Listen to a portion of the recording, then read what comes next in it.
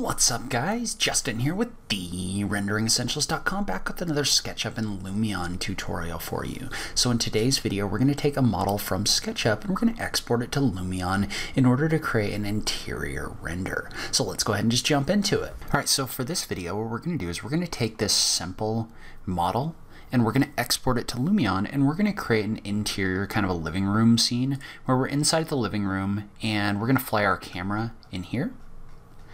And we're going to have a scene set up where we're going to look at this wall right here. So we're not looking to do like a full house or anything like that. Now, if you do have a full house model, then you might do that. But if you're just trying to create a rendering, you really don't need to worry too much about modeling anything other than the space. And then we can use Lumion's context models in order to fill everything out. So one thing I want to point out before we do this is there's a couple things you want to make sure that you do. So first of all, inside of your SketchUp model, what you want to do is you want to make sure that you've broken everything up by material. So, for example, this floor right here, I've applied a wood floor material to only this face. Well, what that means is when we get into Lumion, we can replace this material with one of their more realistic materials. So I've done the same thing with the plaster on the wall right here, as well as the aluminum on the glass and the glass itself. So everything in here has its own material, because if you remember inside of Lumion, you basically replace all of a material with a different material, right? So if we replace this plaster, for example, if we change it here, it's going to change everywhere. And so I have a different material applied to this piece of baseboard right here. And that's one other thing, is you want to make sure that you've modeled out some pieces of detail like this baseboard, which you would see in real life, just because that's going to add to your realism factor. So you want to make sure that you're modeling some details so that it doesn't just look like you have like a boring corner in here. You actually have a piece of trim that you would have in real life that's going to go into your image.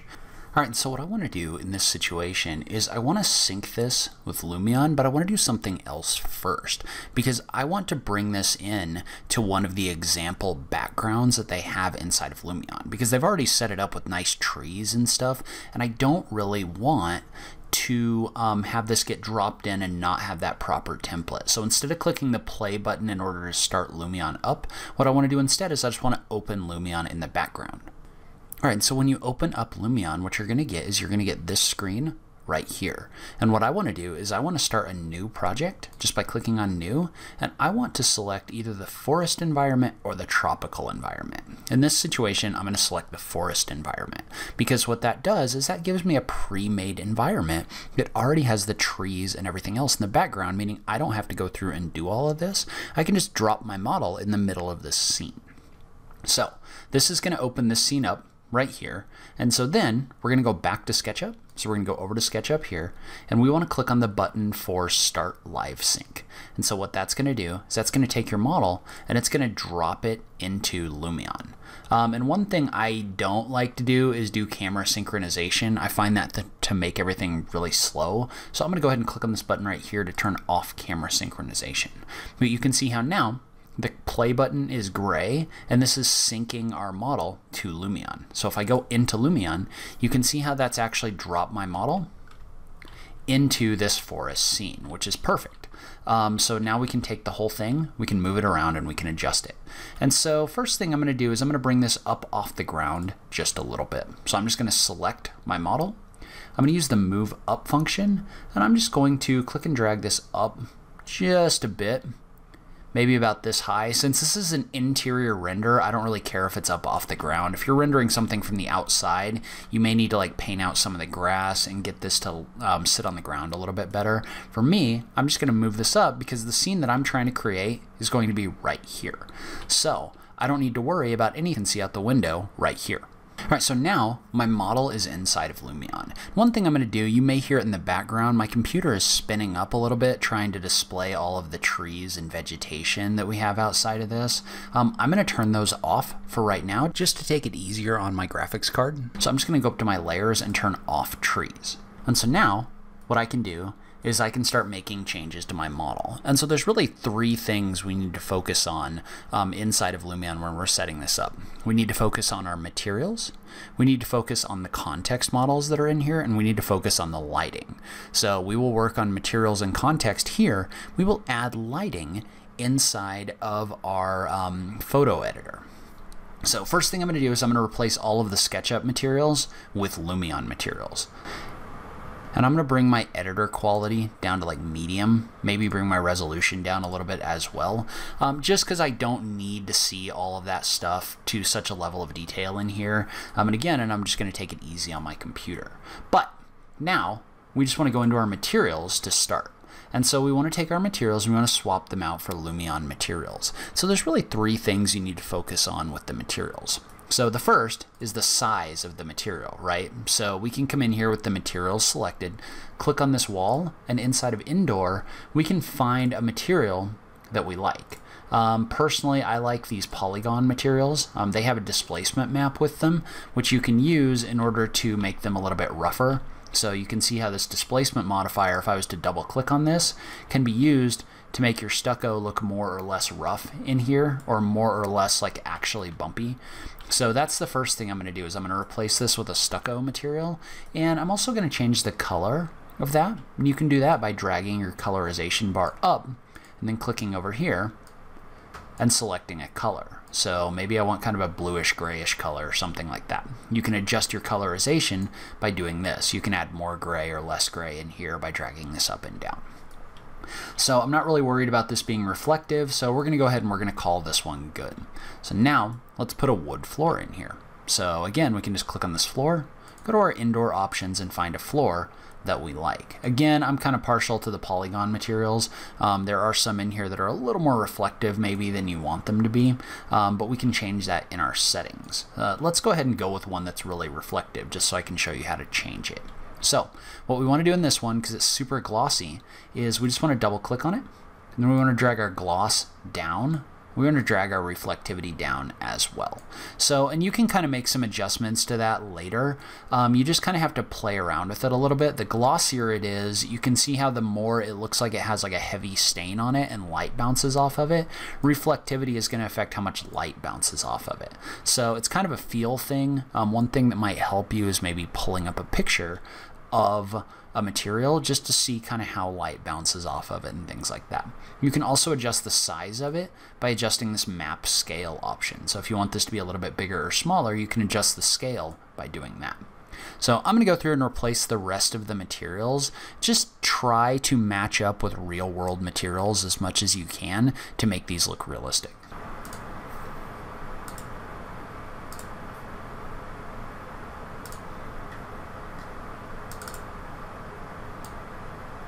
All right, and so once we're done with that, we'll save our changes. So now we have our materials set up inside of our model. Well, now what we want to do is we want to start setting up our context. And so one of the cool things about Lumion is it has a built-in library of objects that we can place in here. So all we want to do is we want to go add some objects, right? And you may want to think about pulling down like a reference image of a living room or something like that. Just remember that this is an area where a lot of people don't necessarily pay as much attention to detail as they should. And so basically what that means is you need to think about how something like a living room would look in real life. And so for example, let's bring in a sofa model and place it on our wall. That sofa has a lot of pillows on it. I'm not really sure why it has so many pillows. Maybe we'll pick something more like this leather sofa right here. So we're going to bring in a sofa right here. We'll also bring in a pair of chairs. And so when you're bringing an object in, if you hold the R key, you can rotate this so that you can place it in place so that it's facing the direction that you want it to face. So in this situation, I'm going to add a couple chairs. I'm actually going to get rid of this sofa because it's kind of small, and I'm going to bring in a new one. All right, so now let's bring in a table. So we're going to place a coffee table like this one right here. Then we can also go into our plants and bring in maybe like a ficus right here. And so what we're going to do with our ficus is there's actually a library of little pots that you can bring in, like this one. Then you could take this plant, select it, move it up, and you could scale it up. So you could make it a little bit bigger if you wanted to do that. And we'll just make sure to move it so that it's actually in our pot, like this. And then maybe add a light. And then possibly a picture on the wall. And then we can take this picture, scale it up, so it takes up more of the wall. And then finally, let's add some detail to our table. So maybe some plates or some plants or something like that. Just something to make it look used. A little pile of books is always good. So then we could add some more detail in here a little bit later. Maybe we'll add a rug underneath this table as well. So we can do a search for a rug, and then rotate that and place it inside of our model. So now we have our context pretty well filled out. So we may come in and add a little bit more a little bit later, but for right now, I think this is going to give us what we want. So now we have our model, our materials, and our context set up. Now we need to set up our lighting and our image. So the first thing we're going to do is we're going to turn our trees back on. So we've turned our trees layer back on. Now we're ready to go into photo mode and set up our photo. So in order to do that, we're just going to click on photo. And then first thing we want to do is this image is way too wide, right? So right now it's got all of this extra space in the room over here. It's way too wide over here. We want to kind of bring this in so that we get a little more of a focal, so that we have a little bit more of an area for our eye to actually focus on. And so notice if you hold down the right hand mouse button and move your mouse around, you can change the direction that this is looking.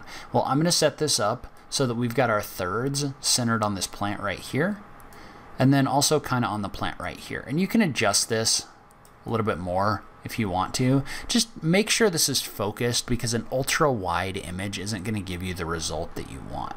So this is kind of giving us a view that we like. So now we can save our camera by clicking on Store Camera. Notice how when we do that, we don't get a very good image right now. What we want to do is we want to go in and we want to add a style.